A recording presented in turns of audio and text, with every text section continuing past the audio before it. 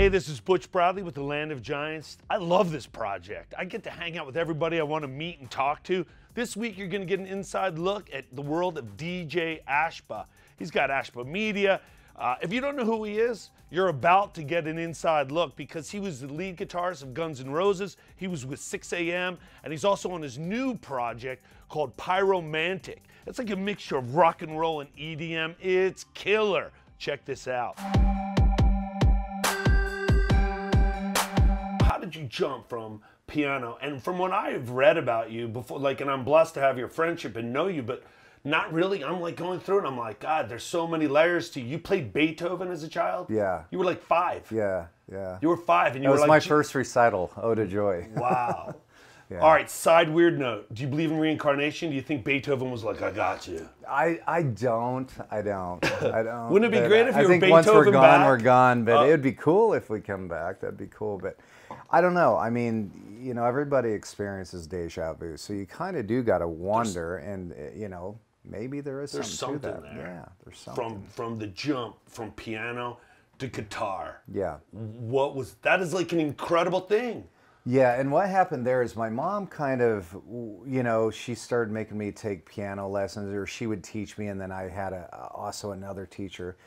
And it became something where originally it was like to keep me preoccupied to where it felt like a job. And I was like, I'm not having fun playing piano anymore. Right. So guitar was something, you know, when I first heard Eddie Van Halen play the guitar and Randy Rhoads, I was like, wow, it just touched my soul. And I detasseled corn for a whole summer. Out, you know, six in the morning. You know what's funny? I've never heard that word before. Oh, really? Detasseled. Yeah, that's what it means. That's what it's called. Yeah, you ride this machine through the cornfield, and you take the tassels out the top. You know, and your hands are all cut up. It's freezing cold. The shit's smacking you in the face. But I did that for a whole summer to buy my first guitar out of the Sears catalog for like $180. I mean, it was like, how, you know, killer. Yeah. It's so funny. The fields of America have like created like Johnny Cash and you. Yeah. Like, you're like, you know, there's got to be a better life. There's just got to be. There's got to be. Yeah. You know, Mom, maybe the piano's not so bad. Yeah. Can I get off this machine? Yeah. I'm detasseled. But that's how determined I was to, you know, to create music, and the love I had for music, it you know, I don't know, it touched my soul. And you know, like I said, grew up in a really religious family. My mom, the only rock and roll I was allowed to listen to was Elvis because she loved Elvis. That's so cool. Yeah, so to me... And seriously, it was Elvis. It was Elvis. You were handed like the god of rock. Absolutely. Right. And like Scotty Moore, his guitar player, became one of my all-time favorite guitar players, and the way he played was just so not traditional rock. What do you hear when you hear him? Because, like, you know, all of us would never know what that difference is, you know? What did you hear in his guitar play? Just melody and taste and feel, you know? And it was just like so cool. Oh, Emilio. Look at this, I got my pug socks on. Oh, cool. Hi. Emilio just walked in. Hi, Emilio. The star of the show. But yeah, and it was just his whole vibe and the feel and the way the songs made me feel, you know? It's something... You know, I was starving for anything outside of... What was your next guitarist? What was your next guitar that you heard? Eddie, you know, when I heard Eddie and the fire behind his guitar, you know, when I heard Eruption, I was just like... Yeah, right? That fucking blew me away. See, in my mind, I know we all heard it and we thought, this is just incredible. Yeah. You know, I mean, I guarantee... Even today, people are home alone trying to pretend they're him or doing that. But I bet you heard something different than we heard. Yeah, you know what blew me away about Eddie, and actually when I sat down on a plane with Ed, I had a great talk with him. And you were sitting on a plane with Eddie Van Halen, and you're discussing. Yeah, you're like, well, it was weird because I was standing in line and we had just opened up for Kiss in a band I was in. I started a band with Joe Leste called Beautiful Creatures. And we were on Warner Brothers, and we played for Kiss. Was one of our first shows out. And I remember standing in line. It was in Texas, I believe, Dallas. Somewhere, I can't even remember. I think Beautiful Creatures was after Bullet Boys? Yeah.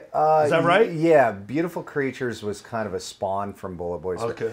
I joined the Bullet Boys for like one tour. You know, their guitar play. I can't even remember the story, but I was good friends with Lonnie, the bass player, and their guitar player couldn't do it at the time for whatever reason.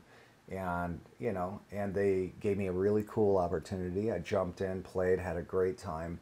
And on that tour, I met Joe Lestay in Bang Tango. And after the tour, I saw Joe pull up, and I was like, I remember going, if he's here to ask me to join Bang Tango, he fucking can go fuck himself. You know? But he was, and he came up and he said, hey man, you want to start a band? And that is how Beautiful Creatures started, you know.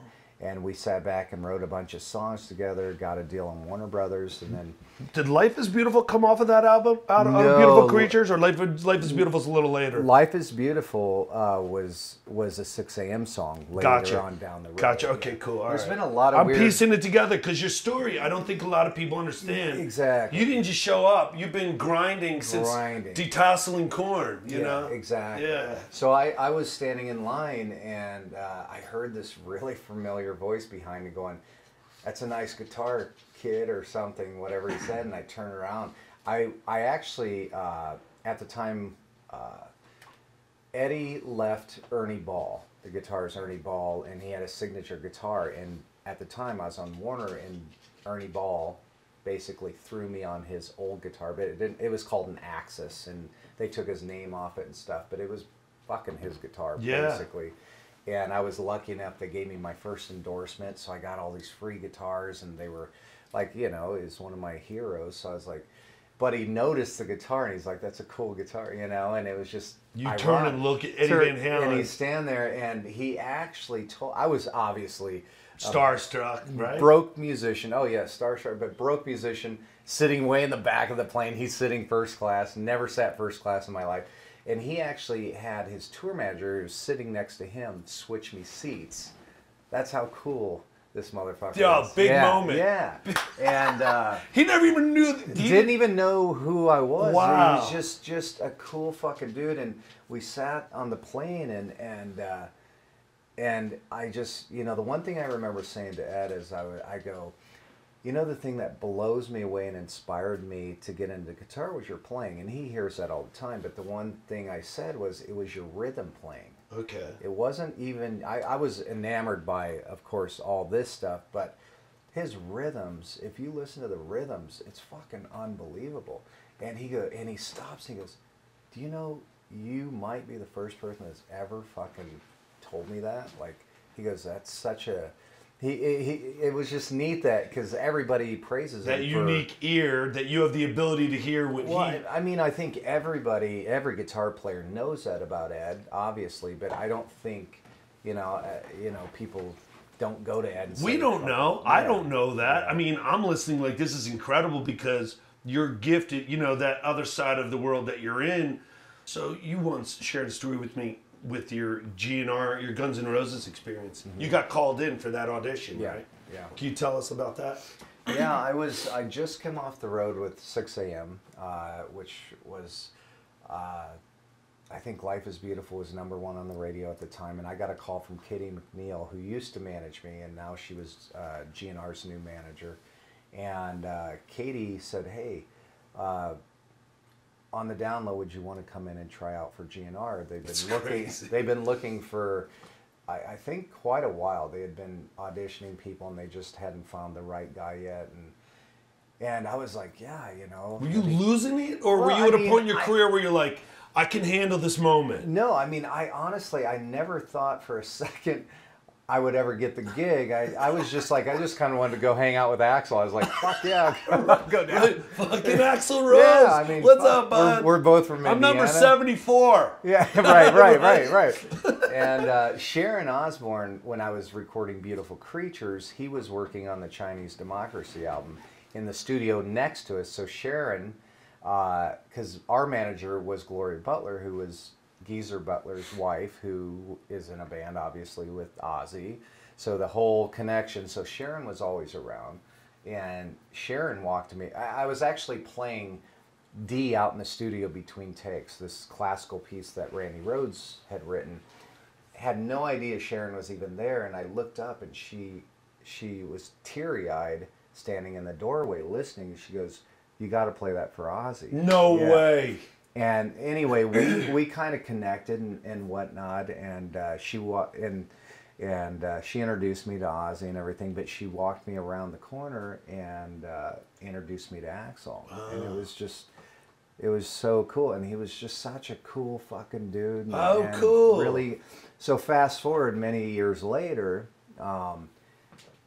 Beautiful Creatures was no longer, I was, had 6 a.m. with Nikki Sixx and James Michael, and we were doing great, and I got that call, and I went in, and I found out later that he called management and said if he even shows up, he has the gig, but I didn't know that at the time, so I went in thinking, fuck, where's Axl? And he wasn't there, of course. But I was like, okay, cool. I played and went and never thought anything of it. And then I got the call and said, you got the gig. And when you're in 6 a.m. and obviously 2 monsters, Nikki Sixx and you guys are unbelievable. Like, how do you play that? Like, how do you go, as a comic, for me, it's like, you want to go to Iowa or Idaho. I don't know. You want to go to the Funny Bone or Giggles. I'm always like, who's paying for my flight? Right. Do I get a coupon to the buffet? How do you go, hey, Nikki, I'll be right back? Right. Or do you sneak off and wait to see if you find out? Or No. Everything, everything is obviously very, very scheduled. And to balance both bands for 6, 7 years it was a lot. So you were rocking both worlds. Yeah. And Nikki, it worked out because Nikki had Motley Crue. Right, of course. And so when he wasn't on tour with Motley Crue, and I wasn't on tour with GNR, we'd come together and do 6 a.m. So crazy. And there's a lot of times where we would do 6 a.m. regardless. So if I was off a tour and he was on tour, me and James would fly in and hang out with him on the Motley tour and write songs, or vice versa. Or I'd be on Skype. If I was on tour, we'd be all on Skype writing songs over. That was what is still. I mean, I'm still in 6 a.m. But what's so cool about 6 a.m., it's always been a labor of love. We do it because we love talent gets we together. We love the music, and we're all good friends. And when we get together, there's a magic that just happens. It's incredible. And it's something, you can't buy, you can't force. It just, when bands come together, that's what I call the ingredients. Each member is an ingredient to the stew. And as a songwriter, this is how, I have the ability, as most songwriters and producers do, to write different genres of music according to the ingredient of that stew. So when I was, co-writing for Motley Crue, you got to understand, the way Nikki plays bass or the way Tommy plays drums. And I'm just using Motley as an example. Yeah. You got to really understand the ingredients that for them, the way they do what they do. Exactly. That gives it the Motley Crue sound. Where Vince's voice sounds the most powerful, and vice versa. Or when I was working with Neil Diamond, things like that. It's a whole different. It's a whole different. It just proves Neil Diamond's rock and roll. And what's weird is we're only here this long. Yeah. And I've met. Can we just make that? Yeah. Jesus. But I've met people along the way. And when I first moved to LA, I met this guitar player, and I won't mention his name because I'm just not into throwing people under the bus. But he was with a semi-famous band at the time, 80s band. And I remember being at the Rainbow, and I was like, oh, shit. And I was like, fuck, I'm not one to really walk up to people. I don't get really starstruck, but I wanted to go say hi because I dug his band. And, and I remember the way he treated me like just a piece of shit. Like, he didn't have fucking time. And I remember I walked out, and what that did to me as a fan, I was just like, fuck this motherfucker. And I never bought another thing from him. I fucking never listened to another song since. And I remember what that did to me inside as a person. And I remember thinking, I don't care if I'm ever lucky enough to make it in this world. I will never make anybody feel the way this guy made me feel. And I think it happened probably for a reason. Else I'd be doing backflips off the back roof or whatever. And then I met Eddie Van Halen. one of the biggest So fucking you rock had stars. both, yeah. Yeah, and Neil Diamond, one of the biggest rock stars, and Axl Rose. And I noticed the bigger they got, the more fucking cool and humble and down to earth they were. And I think maybe it's just because they don't have anything left to prove or whatever it is. But I was like, I don't care if I ever get any sort of level of success. I want to be like them. Yeah. Because it made me feel good, and they took the time, and when they talked to me, they were present, and it makes you feel good. It's like, wow, they don't look at themselves as these, you know, right? They just, it's what we do. Yeah, you know, it's like yeah. I'm so grateful to have all this, and all this pretty much came through music, you know. So to be able to come from a really small religious town, I remember, you know, laying on the hood of my beat up Cutlass Supreme, staring at the stars with tears in my eyes because I just wanted it so bad. Yeah, and I right. was so focused, and I remember looking up at the stars going, one day I want to look up at these stars and be in a whole different place in life. And you know, when my song was on the radio, I remember I pulled off the road, laid on my car and looked at the stars, and I was listening to my song on the radio. It was #1, and I was like, fuck. That's good stuff. Yeah, so. Good stuff, bud. Yeah. He took me to Dreamland. I couldn't remember any questions. I was like, this is so good. I don't know what. And then I cried at the end of it. Right. What the fuck? But to reverse this too, again, man, thank you for doing what you do. You make you make insane, you dude. make You're the world crazy. laugh, and it's not easy to do what you do. Like, you get that heckler in the crowd, you get that, we get them, we get this, you know, Insane. we get the, fuck you, you're not Slash. I'm like, I never was trying to be Slash, you know, it's like, I'm just, I respect him so much, Right. I love the music he created with GNR. Did you face that Yo, when you jumped into dude, GNR where dude. some dude's like, fuck you, dude? Yeah, I mean, I immediately went from having the coolest gig in the world, you know, to like, whoa, wait a second. Defending yourself. Yeah, not even, there was not even, you know, it was one of those things where it's just like, you know, you try to do that gig justice and give it, you go out on stage and give your all every night. And you come back, and I remember the band going, don't go to the message boards, you know, because they've been in the band longer, and they're like, whatever you do. Yeah, none of it matters. Don't read it. You're just not going to sleep for a couple of days. Yeah, and I remember going to the message boards, they're like, you homo fucking blah, blah, blah. And I was like, whoa. They're like, you're smoking a cigarette. That's because you're trying to be Slash. I was like, no, honestly, I've been smoking since I was 14. Right, right. But it was just this weird, you know, you're wearing a hat. It's like, yeah, I wore a wear hat hats. at 6 a.m. We're in rock. We were all inspired by similar people, asshole. Yeah. You know, I just happen to be here. Yeah, so, and now I wish I could channel my comedian voice in you when you're up there. You're like, fuck you. Yeah. That's why you're divorced, dickhead. Oh, hey, did you see my wife, Natalia? Stick your head out. Oh yeah. But you know, and I look back now. I mean, there was times where I just wanted to hang myself in my hotel room. Oh my god. But you know, you look back now. They're checking on you. Axel's like, you got to go check his room. The kid's over there. Check on his room. I heard he was online. No, but you know what's cool about it is, like, you know, I look back now and I'm so thankful and grateful to have these memories, and I gained a lot of fans. Don't get me wrong, and for that I'm grateful. You know, I have memories that nobody can take from me, and money can't buy. You know, you should start a cult, because I'm ready to sign up. Welcome. All of my goodness can be spread to the world. Music has blessed me. Join. 1995. Exactly. Donate. Leave your families. Donate. I leave. The whole lawns are covered with people. Yeah. I mean, it's been, I've had one of the most magical careers. I mean, Where are you so right now? blessed. Because you told me when we walked in, you're in the process of creation. Yeah. And are you allowed to just talk about, because I love what you know, that's what, when I walked in and I heard what you were working on, my mind went, wow, is he mixing those? Like, I thought, I don't want to say that, because what if he's not? And I don't really, you know, I don't know your world, like, but I was like, God, that would be, because I just pictured myself. Well, it's really weird, because when you walked in, you're like, are you doing like an EDM rock thing? I go, it's exactly what I'm doing. Yeah, and it was appealing to me right away, because seeing someone like you at one of those events, playing guitar. Yeah. The only attempt at that was Mad Max Fury Road with the guy tied to the front of the truck, right? So, you know, if people's like, what inspired you? Be like, that dude on the truck. Right. But that would be mind-blowing to be on a, you know, with 2,000 people, Yeah. and I'm telling you, it's corny. I have goosebumps again. Yeah. You jamming guitar,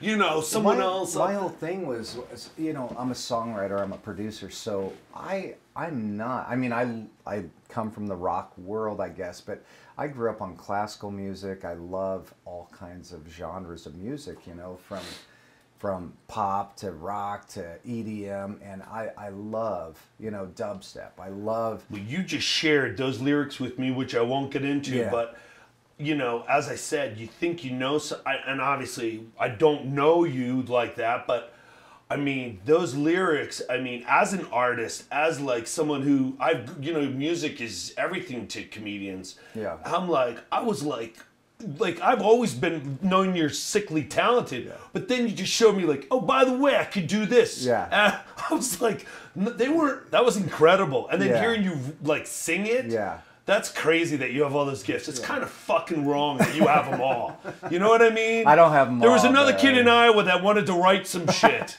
Or Iowa, I made you Iowa. Indiana. Listen, I'm from New Jersey. It's all the same. You said it is, corn. it is, it you know? is. It's There's all always the a same. musical going Trust on. me, it's all Stay the out of the same. pool hall. That's But funny. dude, it's ridiculous. What's it called? The mesh. It's called Pyromantic is the project name, and originally it started out of me and James get together as songwriters from 6 a.m.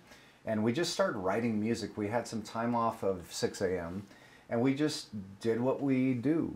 We started writing this music, and it was fun because we were like, let's really just push ourselves creatively outside the box and let's come up with something that doesn't sound like 6 a.m. And we started creating this sound, and as time went on, James got busy doing his podcast, and I took the whole project on myself. So and I kept honing this sound for the last. This sound has taken about 2 years total, and to create. And the whole thing was, I wanted to create a sound where it was like a worldly sound, where I was cross-pollinating different genres of music, like bringing them, you know, EDM, rock, pop, all these different genres that I've always loved. How do I bring it all into one project and make it not sound like fucked, you know, where it really sounds natural? That sound that I heard, and this is just coming from, you know, non-musician, that is worldwide. I told you right away, I could see my girl and I in Greece listening to this with 1,000 people under the stars. Where we are right now, you know, the land of giants, Las Vegas, I could see that being, I mean, I always wonder why that's once a year, that energy. But what you have done is, it really feels like you took it out of this cookie cut, and then blended all the shapes. The only way to describe it is I've been calling it EDM rock, because I don't, that's basically, that's the only way I can describe. EDM rock, you heard it here. In the land of giants. So originally James was going to sing all the songs and stuff, and then when James pulled out, I sat back and I was like, okay, how do I still salvage what I'm loving so much about what we've created so far, and how do I take it and get it to where I really want it to be? And so I came up with, okay, what I'm going to do, since I'm crossing these genres, I'm going to focus it more on the EDM world. I'm going to bring in big rock guitars with that EDM sound, but I want congas, I want horns, I want it worldly. I want it to have this Latin feel. It's what it sounds like. And I just want it to be so what I'm doing with it is I'm going to play guitar with a DJ playing the music that I produce and I write, and we're going to basically feature different singers from different genres of music. So unreal. It's just a fun, being a songwriter and a producer, it just opens my palette like this. Now I no longer have to write for one voice, you know what I mean? Or one ingredient. Right. Now I have every ingredient to play with for my stew. And so it's just like, for me, it's the ultimate project. You left the piano, you're looking for another instrument, now you're combining all your instruments. And also, how do I make guitar sound interesting and unique? You know, so that's half of the fun too, is just, and it's this really unique ingredient You know, all these ingredients create the sound of Pyromantic, but it took 2 years to figure out the right ingredient for it. So, well, I feel really lucky that we walked in on that and that we're here today with you. Thank you yeah, for doing thank you. our first episode. We rocked the first one, Land of Giants. Mr. DJ Ashba, Ashba Clothing. Yeah. What's your website or Instagram is? Yeah, djashba.com, and yeah, you can go there, but go to pyromantic.com. We'll be launching very shortly. We're going to be launching music this year, and yeah, going to be hitting the road here soon. So excited. It's like a no-brainer, everything I've heard, and just, you're such a humble, great guy. I wish you and Natalia nothing but like happiness and success. And thanks so much for having us, brother. Cheers, man. Love you, buddy. Cheers. Hey, thanks everyone who's added our YouTube channel, The Land of Giants TV or Butch Bradley Comedy. Please follow, like and follow. We need that. Like and follow. Tell your friends about us. Share us, share us. The more you do that, the more we grow, the more good stuff I get to show you. Just look in here. You can't even see what's in there. See, I can't show you unless more people are following us. But there's, oh, so much goodness in here. I'll put it back here. We'll see if you like and follow.